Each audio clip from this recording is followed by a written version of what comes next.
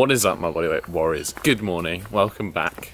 As said in the last video, we are starting the morning off with 20 to 30 minutes just walking outside of nature, getting some low level activity in, a bit of cardio, just a good way to start the day.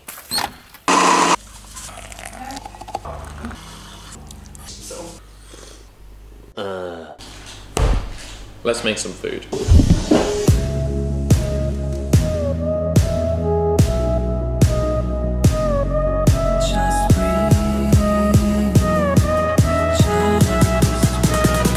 Broth life is back. We've got sardines, chicken broth, a couple of raw eggs in there, and a whole bunch of veggies in like a Thai spiced soup. If you've been following for a while, you probably recognize this dish, and there's going to be some more to come over winter. But something that will change in today's day of eating is I'm going to be consuming more protein. The reason for this is that I visited a friend the other week in London, and I spoke to a man called Ryan Carter, who I've known for a couple of years now, I think, on Instagram. Vit C is his handle. I'll link it down below. He's really on point with food.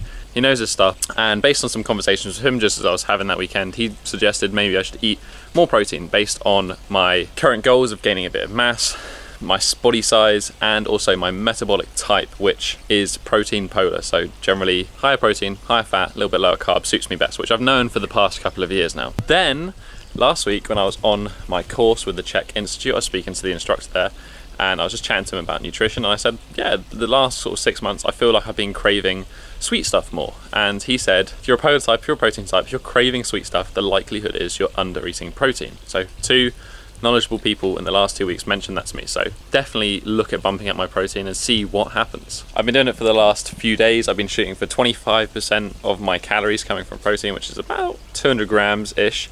And I have to say I feel a lot more satiated, a lot more full, and I haven't had the sweet cravings. I don't know if that's a mental thing or if that is the food, but I thought I would share that with you. So I've just been doing some work outside, but delivery just arrived.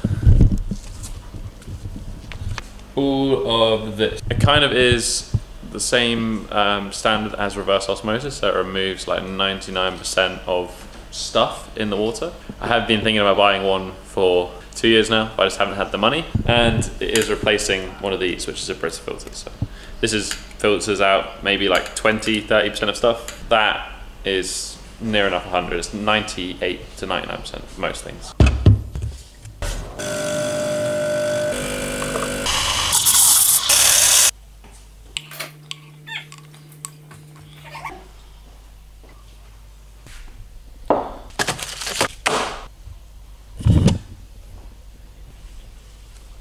Today has just been one of those days where I've got several programs to do because people are finishing cycles, and I'm also doing some graphic design work for somebody, but there's worse places to work. However, it is now 3 o'clock. I'm going to grab a pre-workout meal. As I said, a little bit higher protein. This will also have some carbs in, as I want some before training. I baked some sourdough yesterday, which is here, and I'm going to have some avocado and chicken on it. So in the end, I just left the toast with guacamole on top and some drizzle of balsamic vinegar, and then on the side for the protein, 100-ish grams of chicken with some feta cheese and olive oil just mixed up together. Macros are on the screen, and it kind of brings the day to a good amount of calories and feel pumped to train.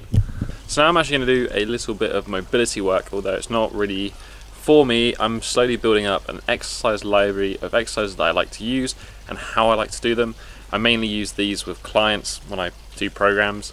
I'll throw some highlights in anyway because I've got to film on the camera that I'm currently filming this on.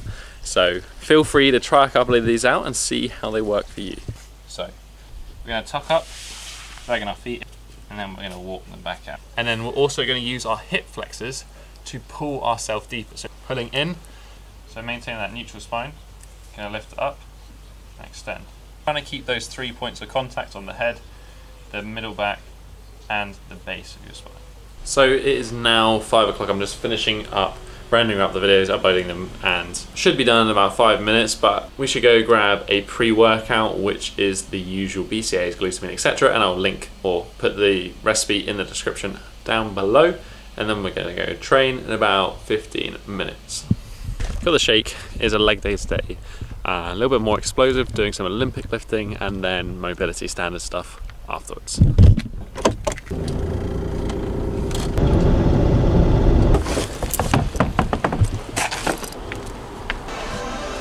Not being who I wanna be, just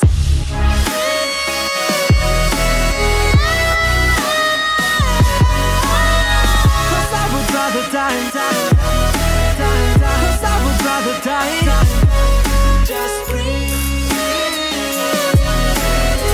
Take the courage, babe, everybody ready, cause I would rather die, this is not your fight, cause I would rather die.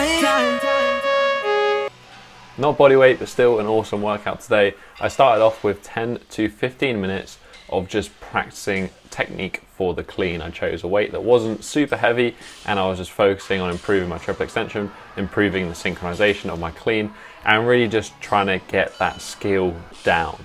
I then followed that up with some working sets. I was doing 6 to 8 reps on the front squat. Again, jumping back into weighted leg training, it's not super heavy. I'm not overly strong on my legs, but that's something I'm looking to work on and build up.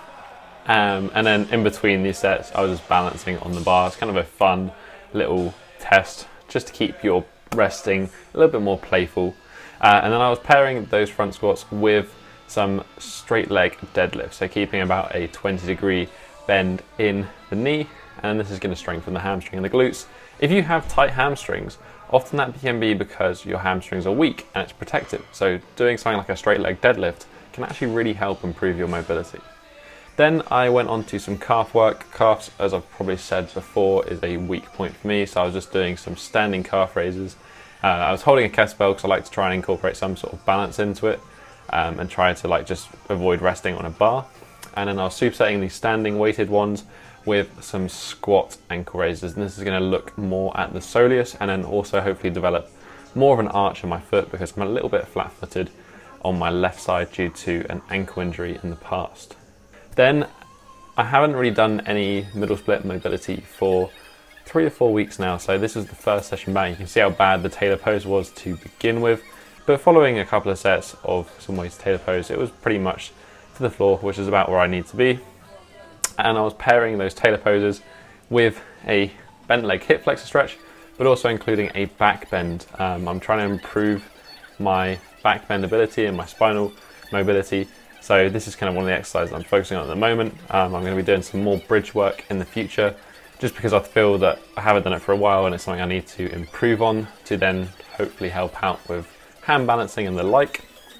Then finally moving on to the middle splits itself. As I said, first time in 3 to 4 weeks. I didn't go with any PNF, really. I kind of just slid down, kind of see where it was at, how it felt like, and then doing some short PNF while I was down there. That was the first set you just saw. And then on the final set, I decided to do the pissing dog exercise from my middle split PNF sort of routine. And I slid on down, and it was actually probably one of the best middle splits I've had in a long time. I was maybe 3 to 5 centimeters off full middle splits here, and I think I could have gone lower if I had just pushed it. I don't know why I didn't. And then just for fun, I kind of wanted to see where my pancake was at. Again, this is a move I don't train, but because of all the other mobility work I do, it just stays roughly where it is. And that is the workout.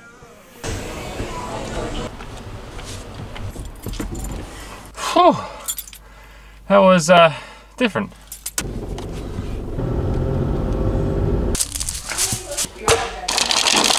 Yeah.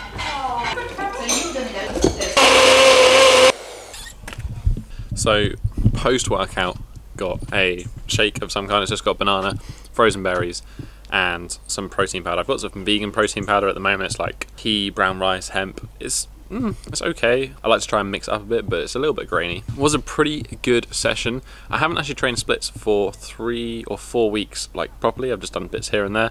So I was quite surprised today that I probably got close to my best ever with side splits. Pretty damn low. And then pancake felt really good as well, which again, I just haven't trained. So weird post-workout shake, some sugar, some carbs, and then gonna have a big meal in about an hour. Oh, the rings.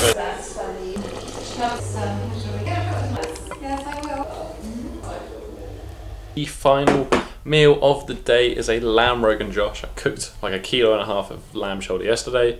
and it will last like probably 3 or 4 days depending on how many people in my family eat it. Super easy final meal, and macros are also pretty good but probably quite high in fat. All in all, macros for the end of the day were pretty much right, about 190 grams of protein, which is a little bit less than I'd wanted, but pretty bang on. I feel very satiated. I definitely haven't had any cravings. I don't know if that's a mental thing or if that just is helping. I'd like to hear your thoughts on it. Just leave a comment down below, let me know. But all in all, good day, feeling stronger. Things are getting a little bit more exciting in the gym, which is nice after like 4 months of pretty chilled out training. But that is it for this week, guys. You know the drill. If you enjoyed this video, hit that thumbs up button and support the channel. If you have any questions about today's episode, leave a comment down below. While you're there, you can also snag yourself a Bodyweight Warrior t-shirt and support the channel. But that is it for this week, guys. Have a strong week and peace. Die.